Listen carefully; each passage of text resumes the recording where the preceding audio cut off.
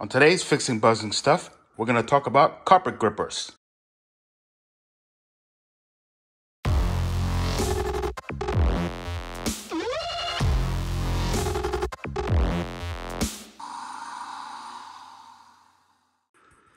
Okay, so this carpet gripper that's on here now, I believe it's for a 70s and up. The way the carpet works, it has like a rubber trim. And once you pry this open in here, then you slip the rubber trim into here, and then you're able to bang on this to cinch it down. If you look here, you can see the rubber trim on the carpet. It's got like some kind of weird shape to it. Then it slips in the channel, and then you hammer it down, and it keeps it in place. Where the 69 and below, it's a different setup. As you can see here, the carpet gets tucked in, and then you hammer from above, and then the metal just cinches it in place. Okay, so let's look at the new carpet gripper. It's this guy here. I'll give you a part number so I can focus in on it. Part number 050-1240. And I got this from CIP1, and I think it was like 17 bucks for the pair. It's a thin sheet metal here. And the flat side here goes towards the door. And it sits like that. And it gets welded to this edge here. So that's what that looks like. It's not painted, but it comes kind of with some kind of oil or grease on it. So definitely clean it first. But first things first, we got to remove this guy. So we have to pry this out and remove it. So that's what I'm going to do now.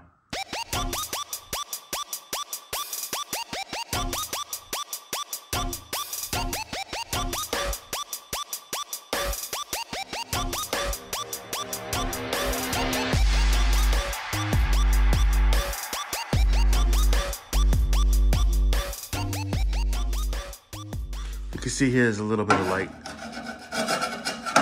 So this whole strip here is held down by some spot welds here. There's like one here, there's one here, a couple here. So you could remove the spot welds, but you risk in drilling a hole into the heater channel. So that's why I don't take out the spot welds like I normally do. So usually I pry this up, and sometimes the spot welds are not in there very well, but sometimes it just pops right out. In this case, it's not popping out, which is fine. So what I'll do is I'll just cut close to the spot weld, cut straight, going this direction, and clearing it up. So I'll show you how I do that. But just give you an idea here. If you look there, it's not spot welding on the end. So pull that back. And also I want to show you too that you can see it here, it's not painted underneath there. So you definitely, if you're going to use this and plan to paint the car and make it look nice, be sure that you paint this too, because this eventually this will rust out. And you don't want that. I mean, moisture gets in here, whether you guys go out and it rains and you're stepping through here, water will get in here. Anyway, let me grab some stuff and I'm gonna start taking this off. I'm gonna cut in small sections first and then pry up a little bit. So that's next.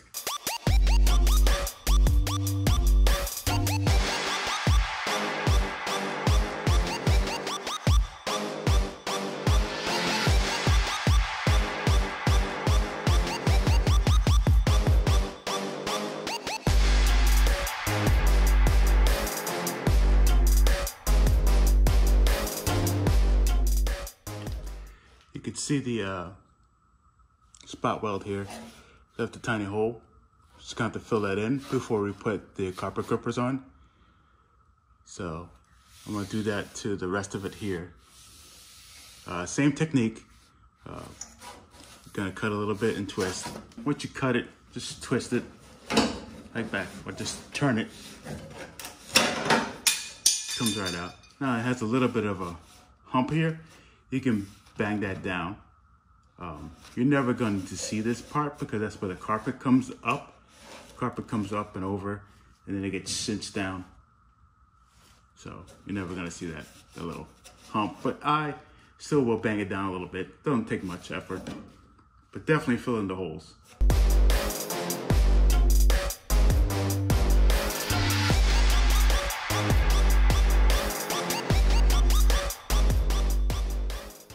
So I'm gonna fill these holes in and grind them down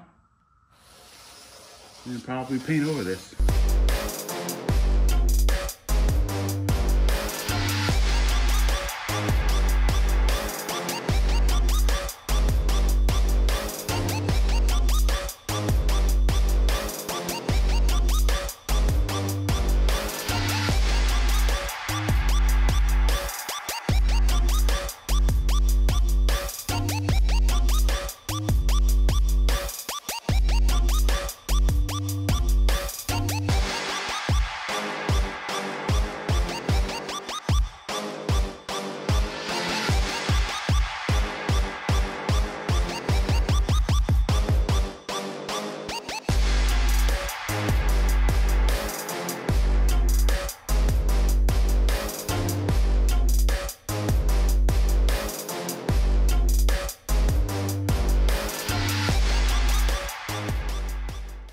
As you can see, I added I plug welded everything, grind it down smooth.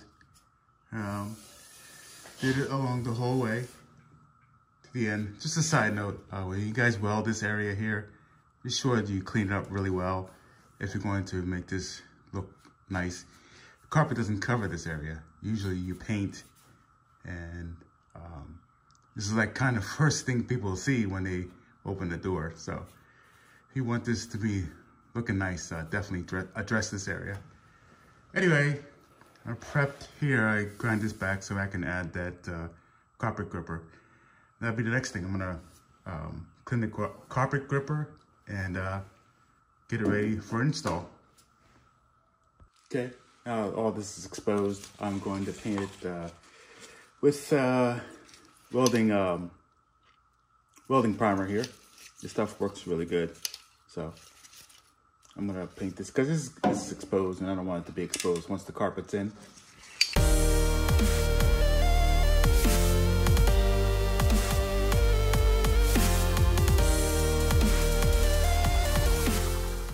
And I'll let it sit for like 15-20 minutes and then we'll attach the carpet gripper.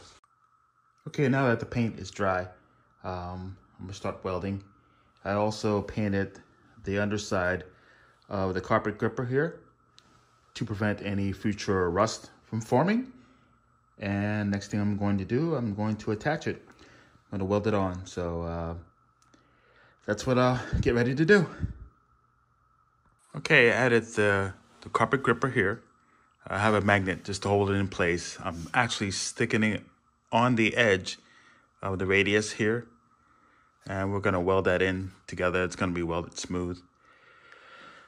And for over here, I do have a spacing of about a 1/2 inch coming off the door jamb here. It's a 1/2 inch over to the edge of this here. And the reason being is because your hair liner comes with a trim, a rubber trim that you stick in here like this.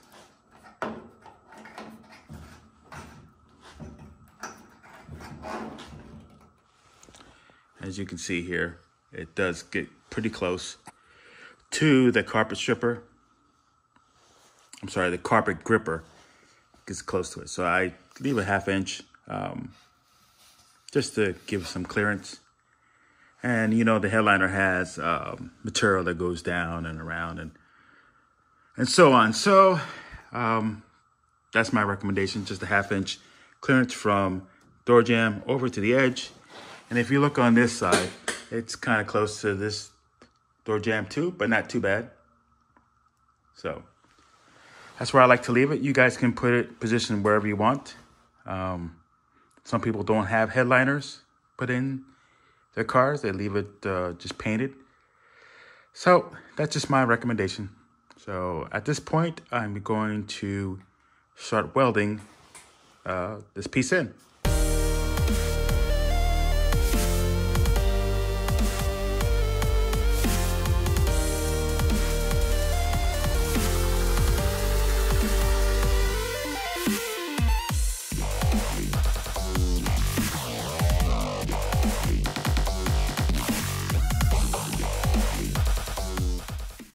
Okay, spot weld these in. I'm going to weld the rest of it in. I like to seam weld it all the way across, just to give it a nice, nice finish. So that's what I'm going to do next.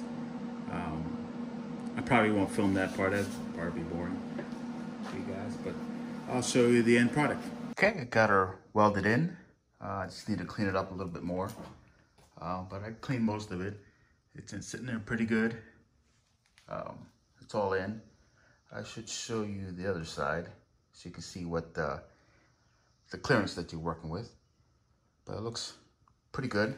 Maintain the half-inch here clearance. So let me go to the other side. So you can see the other side here. See the clearance? Right there you can see the weld all the way through.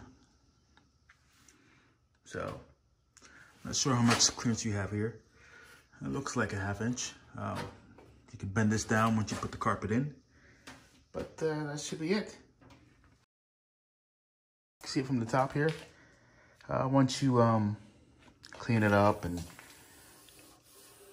make it look nice and paint it, and it'll look pretty good. So, well, that's how you put these in. Again, these are pretty easy, and I seam weld all the way across here to make it look like a nice finish, like it continues on to the heater channel. But anyway, please like, subscribe, and comment, and thank you for watching.